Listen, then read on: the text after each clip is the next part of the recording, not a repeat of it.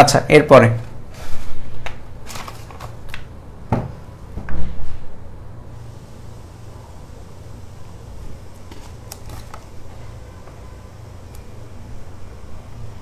সমভাবে চার্জিত দুটি সোলার বল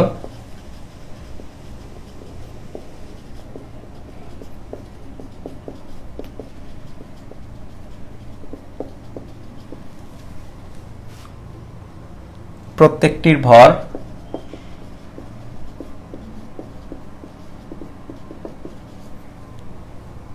এবং ৮০ সেন্টিমিটার দৈর্ঘ্যের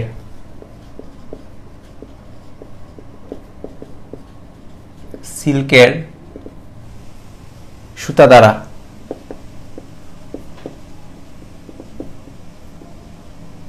একই বিন্দু হতে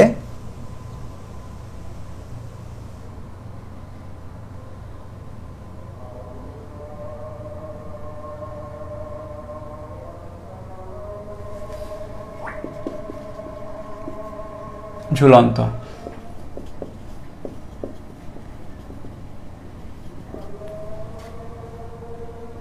এরা একে অন্যকে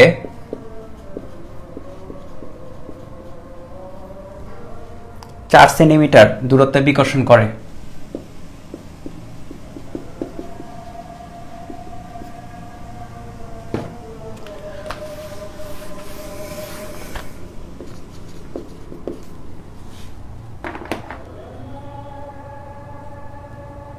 প্রত্যেকটি বলের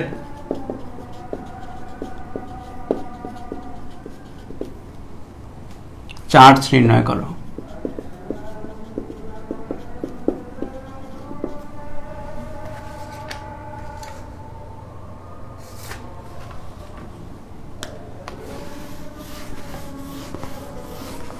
আচ্ছা, এখানে যেটা হয়েছে এটা ম্যাথটা অনেক ভালো মতো বুঝতে হবে। এটা শুধু এইচএসসি না অ্যাডমিশন অবধি একদম পুরাটাই কাজে লাগবে। হ্যাঁ, একই ম্যাথ। সমভাবে চার্জিত দুটি সোলার বল প্রত্যেকটির ভর হচ্ছে 1 গ্রাম এবং ৮০ সেন্টিমিটার দৈর্ঘ্যের সিল্কের সুতো দ্বারা একই বিন্দু হতে ঝুলন্ত।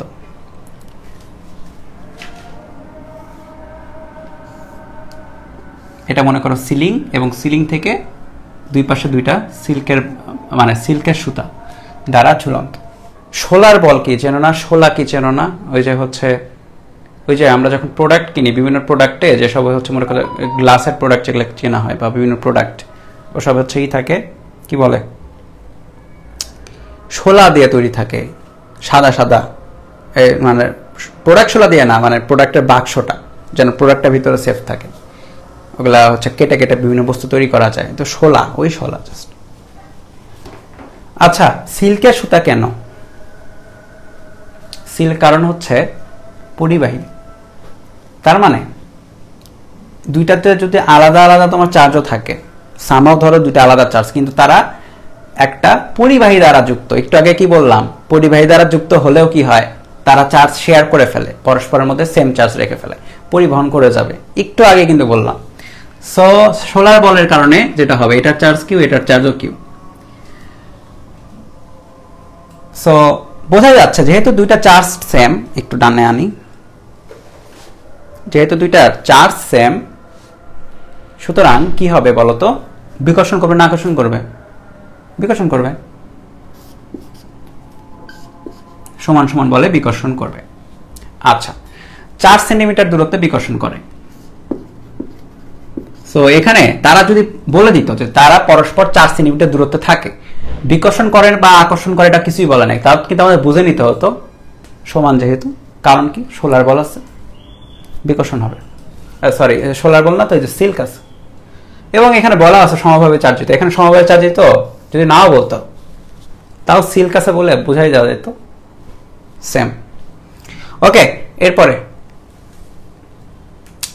৮০ সেন্টিমিটার দৈর্ঘ্যের সিল্কের সুতা। এখানে কাহিনী আছে।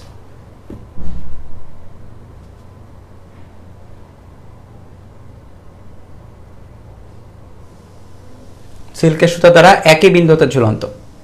তো এটাও আসে এবং এটাও আসে, এটা তারা এইটা মিন করেছে। আসলে এটা হচ্ছে ইংলিশটা থেকে বাংলা করতে যায় মনে হচ্ছে, প্রথমে দেখে মনে হবে না পুরোটা আসে, আসলে তা না, 80 80, ঠিক আছে, 80 80, মানে প্রত্যেকটা অংশ, ঝুলন্ত অংশ এখান থেকে দূরত্ব হচ্ছে 80, এটাও 80, ঠিক আছে।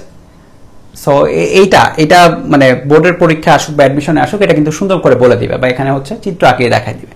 এটা নিয়ে প্যারান আর কিছু নাই যে এটা নিয়ে আবার ঝগড়া করা শুরু করে, এটা 80 না এটা 40 হবে, 40তেও ম্যাথ করা যাবে চাইলে। শিখো আগে যে কি হলো, ঠিক আছে। এখানকার অ্যান্সারটা 80 দিয়ে করা, এই জন্য অ্যান্সারটা মিলানোর জন্য আমি 80 দিয়ে করা দিচ্ছি, কারণ এখানে আসলে 80-র ম্যাথটাই তারা নিয়েছে, মানে হচ্ছে বাংলা করতে যে হয়তো করেছে, একটা ঝামেলা করেছে, কিন্তু অ্যাকচুয়াল প্রশ্ন দেখবা ঠিকঠাক বলা আছে, একদম সুন্দর করে বলা থাকবে যে এটা দৈর্ঘ্য কত, ঠিক আছে। আচ্ছা, প্রত্যেক বলের চার্জ নির্ণয় করতে হবে, তাও খেয়াল করে দেখো আমরা কি কি ডাটা বের করতে পারি। তো এফ যেটা 1/4πε0 শূন্য মাধ্যমে, যেহেতু বায়ুর মাধ্যমে আছে ধরতেছি, শূন্য মাধ্যম ধরলাম, বায়ুতে আছে কিছু বলা নাই মাধ্যম, সো শূন্য মাধ্যমে ধরবো। Q1 Q2 এর বদলে Q ইন্টু কিউ, কারণ হচ্ছে একই চার্জ, এবং আর স্কোয়ার, আর হচ্ছে দূরত্ব এবং এটা হচ্ছে 4 সেন্টিমিটার। আচ্ছা, কিউ বের করতে হবে, রাইট। এফটা জানা লাগবে, তাহলে এফ তো জানা নাই, আর তো জানা আছে, এফ জানা নাই, এফ কেমনে বের করব। তো এখানে খেয়াল করে দেখো, এখানে তোমার এই যে সুতাটা আছে, যারা চ্যাপ্টার 4 পড়ছো ফার্স্ট পেপারের নিউটনের বলবিদ্যা ভালো মতো, তারা জানো যে এই সুতা যেহেতু টান টান হয়ে আছে, তারা সুতায় অবশ্যই টান কাজ করবে। এই সুতাতেও সেম, দুই পাশে সেম জিনিস, টান কাজ করবে। এবং এই সুতা যেহেতু ভরহীন সুতার প্রত্যেক জায়গায় টানটা সেম থাকে, এখানে টি থাকলে এখানেও সেম টি থাকবে। ওটা চ্যাপ্টার 4 এর বিষয়, যে ভরহীন সুতাতে টান দুই পাশে সেম থাকে। ভরযুক্ত হলে কি হতো, এই পয়েন্টে অবশ্য টানগুলো সেম হইতো, ওগুলো ওই চ্যাপ্টারের বিষয়। হ্যাঁ, টানটা আলটিমেটলি এখানে সেম হবে, এটা হচ্ছে কথা। ভিন্ন ভিন্ন পয়েন্টে আলাদা হবে, কিন্তু দুই পাশে সেম পয়েন্ট যেহেতু, একই রকমের পয়েন্ট, টানটা সেম থাকবে। আচ্ছা, এখানে খেয়াল করে দেখো, এখানে কাজ করতে পারি, এটা থেটা,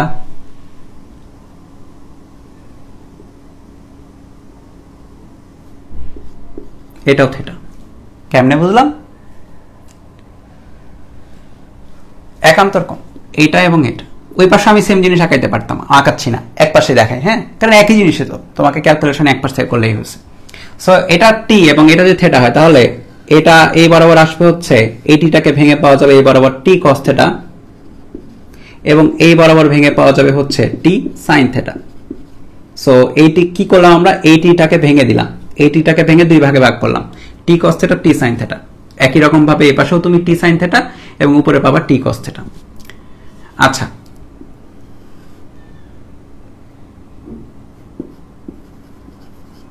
এমজি থাকবে, এম ভরের বস্তু, নিচের দিকে এমজি থাকবে, ঠিক আছে। এখানে প্রত্যেকটি ভর দেওয়া আছে, দেখছো এমটা দেওয়া আছে, সো এমজি কাজ করা যাবে। সো চার্জ ধরলাম কিউ, আর এখানে এমজি হচ্ছে। দেখো এখানে কি আছে, তোমার এখানে কিন্তু তারা স্থির আছে আসলে এই অবস্থায়, বা মানে কি বলে স্টেবল আছে, হ্যাঁ, সাম্যাবস্থায় আছে। এই জায়গায় সাম্যাবস্থায় মানে বাম পাশে যে পরিমাণে বল, ডান পাশে সেম পরিমাণে বল, এবং উপরের দিকে যে পরিমাণে বল, নিচের দিকে সেম পরিমাণে বল। সো আমরা লিখতে পারি টি কস থেটা ইকুয়াল টু হচ্ছে এমজি, এক নম্বর ইকুয়েশন, উপরে যে পরিমাণে বল, নিচের দিকে সেম পরিমাণে বল। এবং ডান দিকেও তাই, টি সাইন থেটা ইকুয়াল টু হচ্ছে এফ, ডান দিকে যে পরিমাণে বল, বাম দিকে সেম পরিমাণে বল। কারণটা কি, কারণ হচ্ছে সাম্যাবস্থায় আছে। যদি সাম্যাবস্থায় না থাকতো তাহলে বামে ডানে বা উপর নিচে যাতায়াত করতো, কিন্তু এটা স্থির আছে এই জায়গায়, স্টেবল। সো এই জায়গায় হচ্ছে তোমার যেটা হচ্ছে same, T sine theta equal to হচ্ছে এফ। সো আমরা এক কাজ করি, দুই ভাগে এক করে দিই, তাহলে সাইন বাই কস চলে আসবে, টি টি কাটাকাটি যাবে, তাহলে tan theta equal to F by MG. So F এর ভ্যালু কত, এমজি ট্যান থেটা। থেটার ভ্যালু কত, এখন এটা বের করতে হবে। খেয়াল করে দেখো, এইটা এই পুরাটা হচ্ছে 4 সেন্টিমিটার। আমরা যদি এক কাজ করি, এতটুকু নিয়ে কাজ করি, দেখো জাস্ট হচ্ছে এতটুকু, এতটুকু কত, পুরাটা যদি 4 সেন্টিমিটার হয়, এতটুকু হচ্ছে 2 সেন্টিমিটার, রাইট, অর্ধেক। আবার এটা বলা আছে কত, এটা বলা আছে 80 সেন্টিমিটার। সো তুমি এখানে দেখো সাইন থেটা পাবা, লম্ব বাই অতিভুজ। লম্ব কত? লম্ব হচ্ছে 2 সেন্টিমিটার, অতিভুজ কত? 80 centimetre. So theta equal to sin inverse 1/40।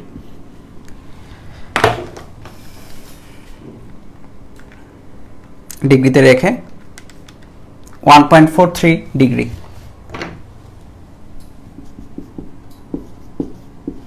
থিটার ভ্যালু, সো এই যে এখানে ব্যাক আসো, mg tan থিটা। m এর ভ্যালু কত? m এর ভ্যালু 1 গ্রাম, কেজিতে কনভার্ট করে ফেলো। g এর ভ্যালু 9.8, 10 1.43 ডিগ্রি।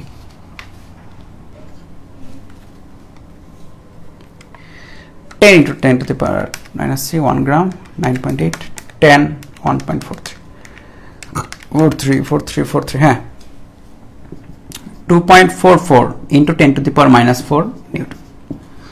সো এখানে আমাদের অনেক কিছু হয়ে গেছে, অলরেডি সিম্পলিফাই হয়ে গেছে। দেখো এফ এর ভ্যালু আমরা পেয়ে গেছি আসলে, এবং এই সূত্রে এফ এর ভ্যালুটা পেলেই আসলে কাজ হয়ে যাচ্ছিল, কারণ কি এর ভ্যালু বের করতে হবে, আর এর ভ্যালু তো কত? 4 সেন্টিমিটার। সো এখন বসিয়ে দিলেই হয়ে যাবে, হ্যাঁ, জাস্ট বসিয়ে দিলেই কাম শেষ। সো এফ এর ভ্যালু হচ্ছে 2.44 ইন্টু 10 to the power -4, 1/4πε0 এর ভ্যালুটা আমি মুখস্থ রাখতে বলছিলাম, 9 ইন্টু 10 to the power 9 একবারে পারার জন্য, উপর হচ্ছে Q square by R square. আর এর ভ্যালু হচ্ছে 4 centimetre, 4 into 10 to the power -2 তার উপর স্কোয়ার। সো এখান থেকে কিউ এর ভ্যালুটা বের হয়ে যাবে একেবারে। সো এখানেও খেয়াল রাখবা, কিউটা তোমার হচ্ছে পজিটিভ আসতে পারে, দুইটাই পজিটিভ অথবা দুইটাই নেগেটিভ আসতে পারে, হ্যাঁ, আমাদের প্লাস মাইনাস সহই রাখতে হবে। সো বের করি আমরা, 2.44 into 10 to the power -4 equal to হচ্ছে 9 ইন্টু 10 to the power 9, আহা কি করলাম, 2.44 into 10 to the power -4 equal to 9 into 10 to the power 9,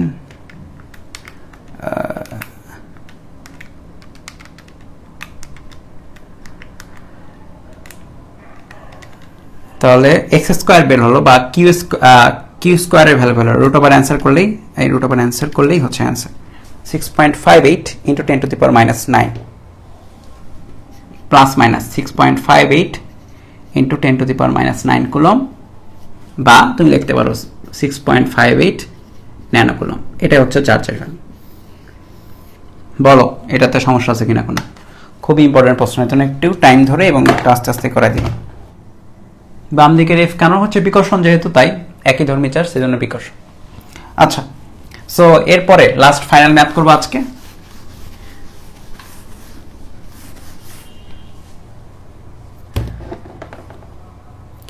দুটি হিলিয়াম নিউক্লিয়াসের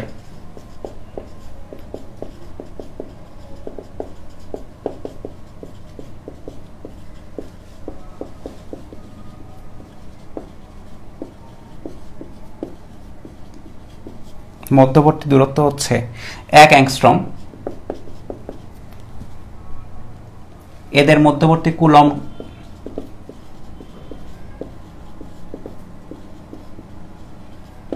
বল নির্ণয় করো। খেয়াল করো, এখানে কিন্তু হিলিয়াম পরমাণু বলে না, হিলিয়াম নিউক্লিয়াস বলেছে, এটা খেয়াল রাখতে হবে। হিলিয়াম পরমাণু না, হিলিয়াম নিউক্লিয়াস। নিউক্লিয়াসে কে কে থাকে? নিউক্লিয়াসে থাকে প্রোটন এবং নিউট্রন, রাইট? তাদের মধ্যে চার্জ কার কার আছে? শুধুমাত্র প্রোটনে, নিউট্রনের কিন্তু কোনো চার্জ নাই, রাইট?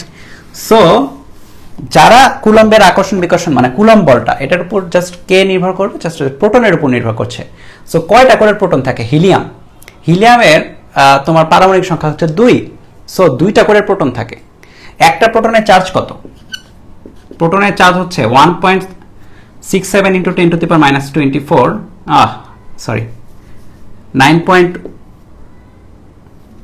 ছি আমি কেন বারবার হচ্ছে ভর লিখছিলাম, এক একজনের ভর লিখে ফেলছে।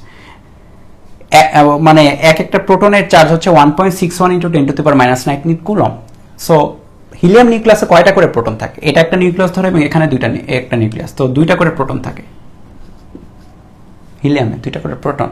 সো এটার চার্জ হচ্ছে, প্রত্যেকটা চার্জ হচ্ছে কিউ, যদি ধরি 2 ইন্টু প্রোটনের চার্জ, তাহলে 2 গুণ দিলে 160 দিলে কত হয়? 320 না, 161, 3.22 ইন্টু 10 to the power -19 করলাম। তাই একটু চেক করে 1.61 ইন্টু 2, 3.22, পারফেক্ট, ঠিক আছে।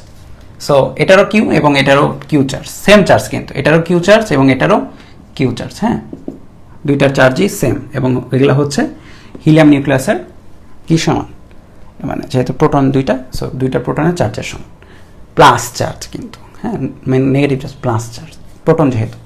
আচ্ছা, মধ্যবর্তী কুলম্ব বল, নিউক্লিয়াসের মধ্যবর্তী দূরত্ব দেওয়া আছে 1 অ্যাংস্ট্রম। সো কুলম্ব ফোর্স কি হবে, আকর্ষণধর্মী না হবে নাকি বিকর্ষণধর্মী হবে? বিকর্ষণধর্মী হবে, পরস্পর বিকর্ষণ করবে, কারণ হচ্ছে একই ধর্মী চার্জ। সুতরাং এটার বলের ভ্যালুটা কত হবে, 1/4πε0 কে Q1 Q2 by R square. শূন্য মাধ্যম ধরে নিলাম কারণ কোনো মাধ্যমের কথাই বলা নাই। 9 × 10 ⁻⁹ হয়ে গেল। Q1 Q2, Q1 এর ভ্যালু কত এবং Q2 এর ভ্যালু কত? প্রত্যেকটাই হচ্ছে 3.22 এবং 10⁻⁻19। সো 3.22 × 10⁻⁻19 তার উপরে স্কোয়ার ডিভাইড বাই, যেহেতু দুইটা কিউ স্কোয়ার হয়ে যাচ্ছে আর স্কোয়ার। 1 অ্যাংস্ট্রম, অ্যাংস্ট্রম মানে কিন্তু 10⁻10 মিটার, এগুলো কিন্তু খেয়াল রাখা লাগবে। সো তার উপরে স্কোয়ার।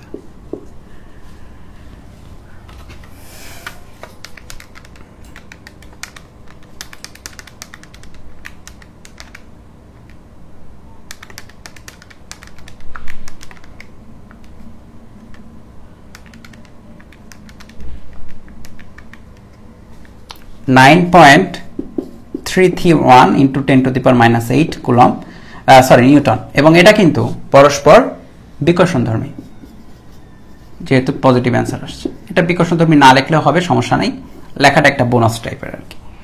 লেখা প্র্যাকটিস করা ভালো, কারণ বিভিন্ন কিছু কিছু প্রশ্ন থাকে যেগুলোতে লিখতেই হয়। সো আলাদা আলাদাভাবে না শিখে সবগুলোতে লিখবা, সমস্যা কি?